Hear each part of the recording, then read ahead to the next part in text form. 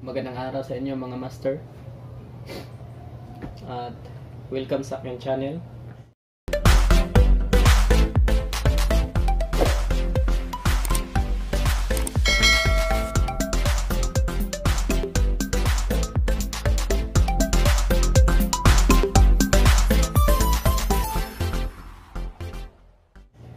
Kung bago pa lang kayo dito sa aking channel, mag-subscribe kayo dito dyan sa baba. Pindutin nyo lang. At welcome sa aking channel. Okay kayo. So ngayon guys is mag-unbox na tayo ng microphone, kaso na-unbox ko na ito kanina kasi first time ko to gumawa ng video at nag-unbox na ako, pero kaso mukha akong tanga kaya hinanda ko na lang to lahat. Nakailang take na ko guys, siguro mga basta marami. Utang na mo! Harap ka! Busit ka! Let's go! Adik! Grabe. So, i-explain ko lang sa inyo to guys at ibabahagi ko kung sulit ba to or hindi. So, ito na yung laman niya guys. Ito pala ay Senda Minigun Directional Video Condenser Microphone. Model nito is SB-MM. So, nabili ko to siya guys sa Shopee nung nag-sale sa 11/11. So, dalawa ang pinagpilian ko dito guys, yung Boya at saka ito, yung Senda. Ito yung pinili ko kasi swak sa budget natin kasi pobre tayo, wala tayong kwarta, kaya ito lang muna. So ang laman nito guys is ito, pouch, itim na pouch, leather na pouch, at meron siyang logo dito na Senda. Merong dalawang cord. Ito yung mismong microphone niya natin na Senda. Meron siyang logo. Yan. Senda SDM1. Ito yung holder ng microphone natin. Ito. Plastic na siya. At ito guys, yung balahibo ng pusa. Hindi ko alam saan nila ito kinuha. So, kawawa ang pusa. Tinanggalan ng balahibo para lang dito. So, meron din siyang manual.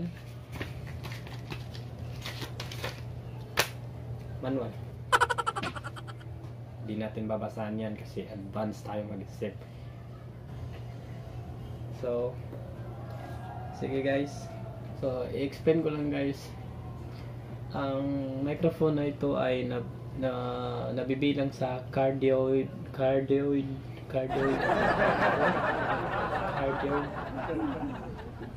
basta cardioid microphone. So ang ibig sabihin nun guys is yung from the word cardio, yung napipick up niya na sound ay pa-heart.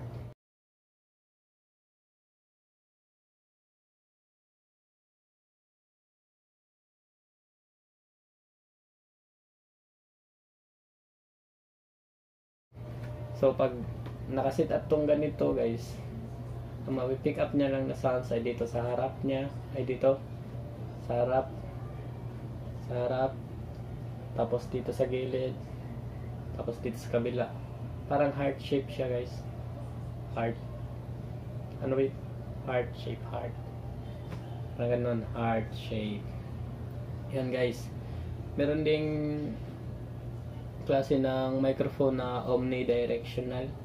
Omnidirectional guys is yung napipick up niya yung sounds is lahat na side napipick up niya. Kasi ito guys, yung sa likod niya hindi niya napipick up yan. Kaya maganda to gamitin yung pag ganito guys, pag nag-video ka ng pang review, kasi hindi niya napipick up dun na sounds dito lang sa harap niya at sa kagilid. Kaya maganda gamitin to sa mga bago pa lang sa YouTube, bago pa lang nagbi-video. Recommended to guys sa mga maliliit na YouTuber. So, meron din figure 8 na microphone. Yung mga figure 8 is yung napipick up niya lang na sounds is sa harap at saka sa likod. Parang 8 lang siya guys. 8. Yun. At meron pa yun guys. Hindi ko na i-explain kasi ito lang naman ang main purpose natin. So ang pag-set up nito guys, set up is ganito. Yan. Ang gagandahan sa holder na to guys is matibay siya. Mas matibay pa siya sa relasyon nyo dalawa. Matibay siya guys. Hindi siya madaling natatanggal. At may gamit pala tong iba guys. Ito yung pag meron kayong DSLR or camcorders, ilalagyan nyo lang to sa ibabaw guys. May lagayan doon na hot shoe ba yun ang tawag. Parang ganito guys. Yan. Sa ibabaw. Sa ibabaw guys may lagayan dyan. Papatong nyo lang yan. Pero wala pa tayong ganitong camera kasi bago pa lang tayo. Napakahirap pa po natin ngayon. So, tiis muna tayo. So, ito na siya guys. Ilalagay natin tong balahibo ng pusa. Balahibo ng pusa. Iyan. At saka, meron dalawang cords dito guys. Itong isang cord ay para sa smartphone. Meron namang nakalagay para sa smartphone. Ito yung gamitin natin. At yung isa is doon sa mga may kaya, yung meron silang ganitong camera, ganyan, kaso wala tayo, tsapuera muna natin yun. Ito muna gamitin natin. Ayan. So ganyan na siya guys. So pag meron kayong camera, papatong nyo yan. Ganyan na setup, ganitong setup. Pero sa case natin, wala tayong patungan, sa phone na lang muna natin. So susubukan natin i-set up sa phone. Yung ginamit ko na video ngayon guys is sa phone ko lang to. At yung boses na naririnig ko, yung sarili niya lang, wala yung microphone, sa phone lang talaga. Ang phone ko pala ay Asus Max Pro M2. So subukan natin guys na ilagay sa phone at pakikinggan natin ang boses natin kung may nagbago ba or maganda ba ang pick up na sounds. Okay, subukan natin. So guys, yan na yung nakaset up na yung microphone natin. So itong boses ko ngayon is meron na yung nakaset up. So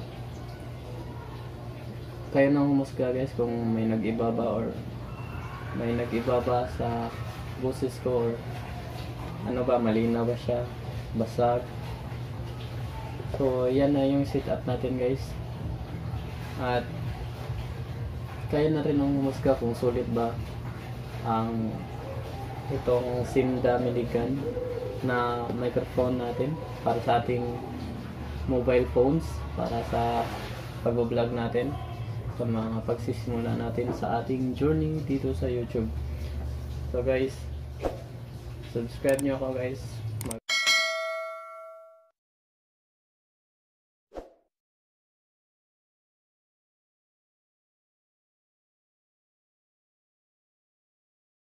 So ito lang muna.